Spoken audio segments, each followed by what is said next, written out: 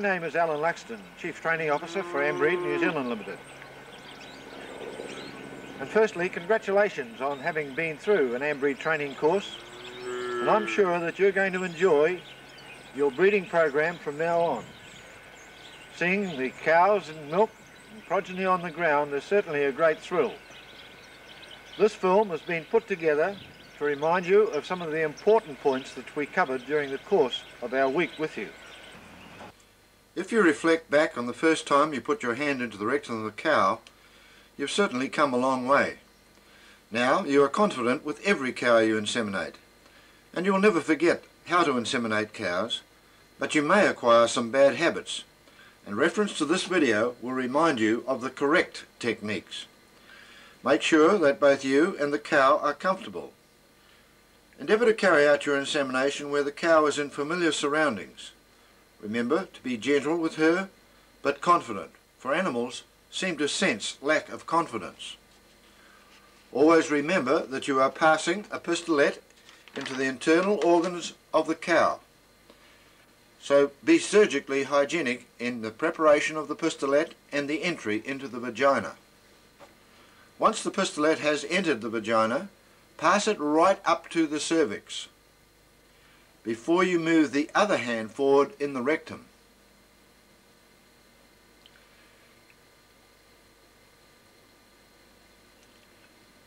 Taking the hand in the rectum forward and locating the cervix before the pistolette enters the vagina is probably the most common of all insemination faults. You tend to concertina the vagina, and entry into the cervix is made very difficult. Once you have made entry into the cervix, guide it through the cervix with your fingers and endeavour to leave the cervix in its most natural position. Remember that forefinger stops the pistolette from penetrating too far. Here we see another illustration of leaving the cervix where it lies in the natural position within the pelvic cavity. If you feel you have penetrated too far through the cervix, because your forefinger wasn't in the right place, do not palpate to try and find the pistolette. Determine where the cervix is and withdraw the pistolette to that point. Remember to make easy entry into the cervix, envelop the vagina around the mouth of the cervix and push it slightly away from you. Depositing semen in the body of the uterus is certainly the best site for conception, but deposit the semen slowly into the uterus. Remember, there are 8 million sperm within that straw, and if you rush them through the small orifice of the pistolette, some may be damaged. We know at Ambreed that there are 8 million live sperm within each straw. It's up to you to get them safely into the cow. Always make sure that your straw thawing is of a high standard. Identify which bull you want to use from the canister with the identification rod in the canister. Then remove the straws and place them in a CETO straw thawer. This straw thawer will give between 3 to 7% increase in conception rate over normal tap water temperature. Always handle your equipment as hygienically as possible. It's essential to remove all thaw water from the straw before it is placed into the pistolette.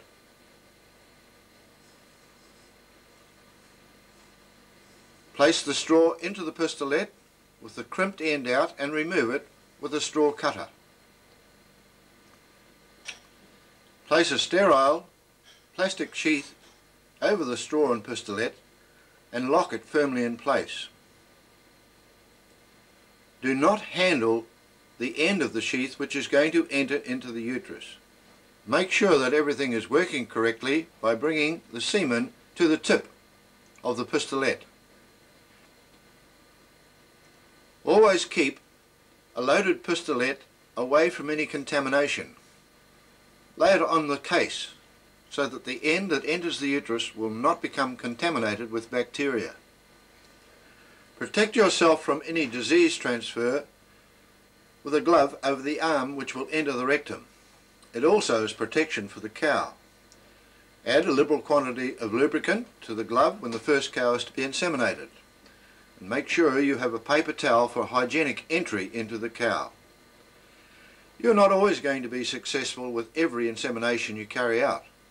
The degree of success will depend, to a certain extent, on the management of your cow herd. Remember that from the time the calf is born, growing them through to target weights is most essential if they are to take their place within the herd. The various breeds of cattle require different target weights, but it is so important to achieve these yearling weights either on your own property or if grazed off on contract. If achieved, heifers can be mated a few days earlier than the main herd, giving them a good start in their productive life. Once pregnant, the heifer will still have to grow another 50% through the 9 months of pregnancy to reach their target weights at calving. Achieving correct body weights at calving will normally result in a trouble-free birth with the young calf capable of producing to her genetic potential. First calvers should carry at least half a condition score more than the main herd, and all cows must be fed increasing quantities of grass as they near calving, so that there is no sudden transition to an all-grass diet immediately after calving. Cow condition at calving is closely related to early return to estrus post-calving. Being able to establish an estrus cycle pattern assists with more accurate heat detection when the mating period commences. Body weight losses will occur after calving, but they should be recovered by the time mating commences. When poor spring growth occurs, up to 40% supplementation is possible without adverse effects on production. But more importantly, correct body weights at mating normally bring about good estrus displays, making heat detection easier.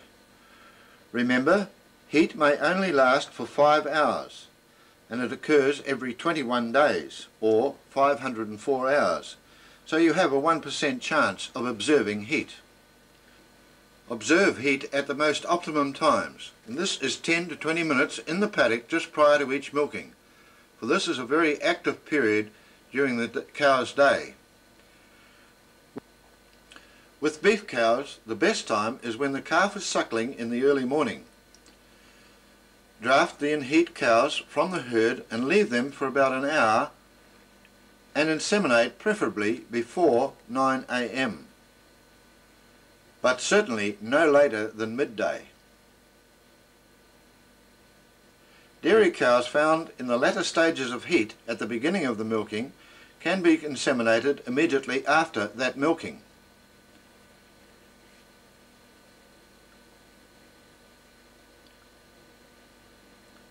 If observed during the milking or just after milking, they are best left to the end of the following milking. This applies to both AM and PM milkings. The use of KMAR heat detectors will help you to determine at what stage of heat the cow is at, and more importantly, that she is in heat. Tail painting is another good aid for heat detection. With beef cows, it is essential to use either KMAR heat detectors or a vasectomized bull fitted with a chin ball marker harness, for the majority of beef cows come in heat during the hours of darkness. But nothing can surpass plain vigilance and observation. AI is by far the best method of improving the genetic potential for increasing production. Today's top sires are nearly 50% better than the average sire was 30 years ago. But it is equally as important for you to select your best females to mate with these sires. Mating your yearling heifers is one sure method of being able to have sufficient heifer calves the following spring to set a selection criteria far higher than your present herd average. When yearling heifers are AI'd, the selection pressure on the herd can be lifted to a point where only the top 60% are used for replacements. Dairy beef semen over the lower producing cows means no heifer calves are kept later to be culled for low production. Now that you are selecting your own AI sires, you are your own geneticist. Don't get too carried away with the responsibility. The more things you select for, the less progress you will make towards your ultimate goal. Certainly select the best sires available that you can afford, but no more than 3 or 4, for it is easier to correct faults that are common to a line of cattle than it is to correct a multitude of unrelated problems. Paramount in any selection will be the production BIs. And AMBRED are proud of their reputation of combining high production indices with high conformation traits and behavioural characteristics, 3 important factors for longevity in any cow's life. A long productive life for any cow depends though mainly on her ability to calve annually. And we remind you of the mathematical equation of reproduction, to which you contribute more than the cow herself. That equation of A times B times C times D equaling the calves born from one cycle of AI has only one factor, factor B, the cow's own fertility that is not controlled by human management or expertise.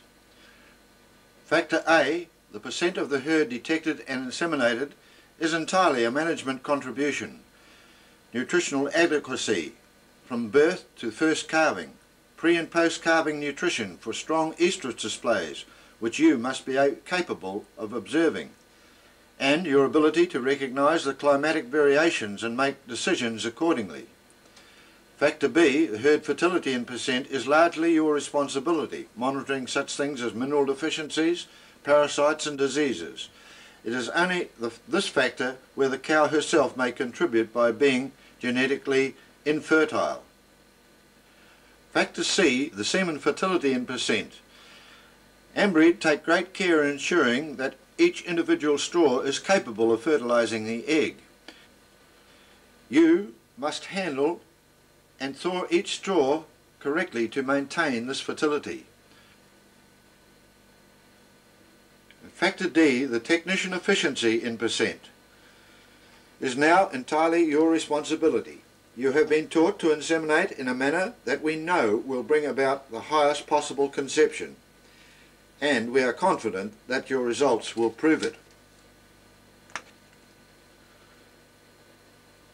We hope you enjoyed your AMBRED AI management course, and that you may one day visit one of our centres and meet with more of the AMBRED people who are dedicated to assisting you and your families to breed a better future.